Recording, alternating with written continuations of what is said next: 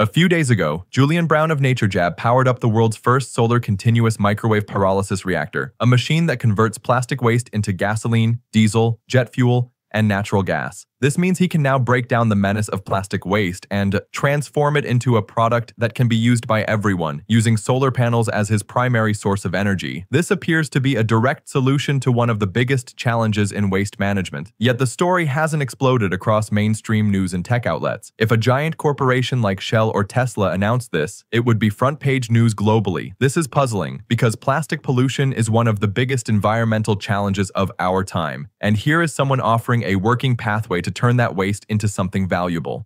So why is the world ignoring Julian Brown? I've gathered a number of reasons why, and I'd like to hear what you think about them in the comments. Humanity, you gave me $30,000 and I gave you my heart.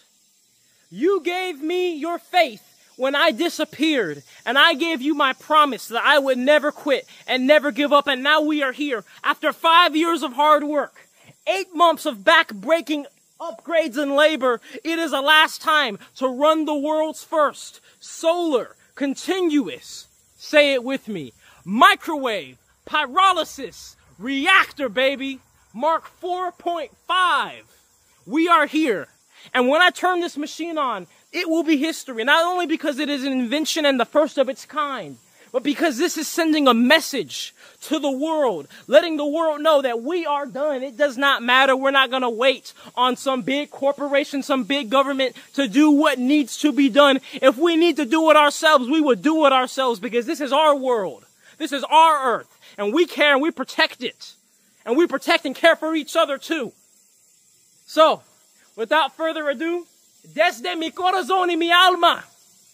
First of all, pyrolysis is not something new that was started by Julian. This method has existed for years, and lots of big companies have been said to have spent a lot of money on it, but they failed because the process requires a large amount of energy. The thermal decomposition of organic matter in the absence of oxygen has been a subject of intense academic and corporate research for decades. Brown himself acknowledges this, stating in an interview, "I truly believe that it's a crime and that this technology is so well researched in science.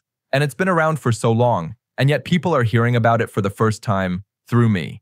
This history is essential because it reveals the fundamental obstacle that has relegated pyrolysis to the sidelines for so long, a concept known as energy return on investment. The process requires a significant amount of energy to heat the plastic to the required temperatures, typically between 400 degrees Celsius and 700 degrees Celsius. A critical question is whether the energy value of the fuel produced is significantly greater than the energy required to collect, transport, process the plastic, and run the machine itself. For many past pyrolysis systems, the energy return on investment was low or even negative, and as such, they dropped the projects. The energy needed to power the reactor, combined with the energy consumed in the entire supply chain of gathering and preparing the plastic waste, often equaled or even exceeded the energy contained in the resulting fuel. A 2023 analysis by the National Renewable Energy Laboratory even suggested that, from a climate perspective, creating pyrolysis oil from used plastic can result in higher greenhouse gas emissions than extracting new crude oil from the ground. This inconvenient truth is why numerous large-scale corporate ventures into pyrolysis were quietly abandoned. They were economic and environmental dead ends. But for Julian Brown, who has just been experimenting passionately on pyrolysis without the same corporate baggage, he has found a way to power his reactor entirely on solar, which saves a lot of the money one could spend on the heat energy required, and with time, making it commercially viable.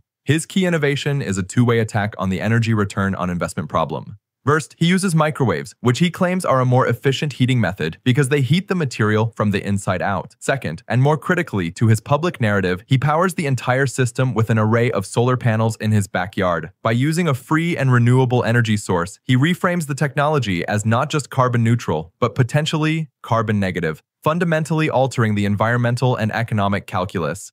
Another reason is the big oil companies that control global oil and fuel marketers, since those companies have invested billions into extracting, refining, and distributing fossil fuels. Any disruptive technology that promises to replace their product with waste-to-fuel alternatives becomes a direct threat. Unlike renewable energy companies that have slowly gained support through government incentives, plastic-to-fuel technologies challenge both the waste management industry and the fossil fuel industry at the same time. Supporting Julian's solution means reshaping existing supply chains, and the truth is, most governments and corporations aren't ready to make that shift. There's also the issue of narrative control. When a breakthrough comes from a company like Shell, Exxon, or even a high-profile tech giant, it instantly dominates headlines because the brand is trusted, resourced, and recognized. But when the innovation comes from a small independent inventor, skepticism takes over. People start questioning the scalability, safety, or environmental impact, even before giving it a fair chance. If NatureJab were a Fortune 500 company, the same technology would likely be praised as revolutionary, with billions in investments following immediately.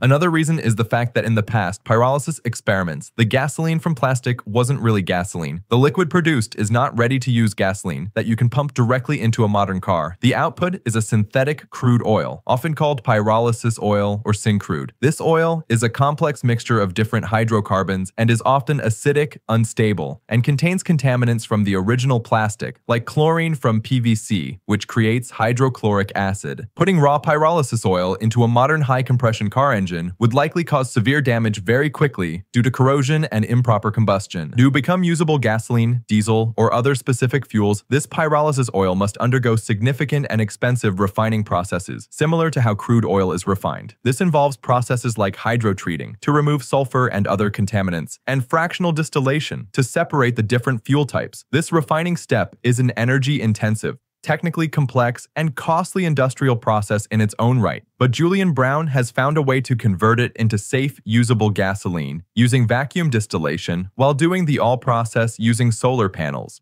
Another reason has to do with the harmful gases released during pyrolysis. Traditional pyrolysis methods often release harmful gases such as dioxins, furans, and other volatile organic compounds. The thermal decomposition of plastics, especially a mixed and contaminated feedstock that can contain chlorine from PVC, flame retardants, and other additives, has the potential to create some of the most toxic chemical compounds known to science. Polychlorinated dibenzo P-dioxins, PCDDs, and polychlorinated dibenzofurans, PCDFEs, commonly known as dioxins and furans, are of particular concern. They are persistent organic pollutants that are highly toxic, bioaccumulate in the food chain, and are classified as known human carcinogens by the World Health Organization and the US EPA.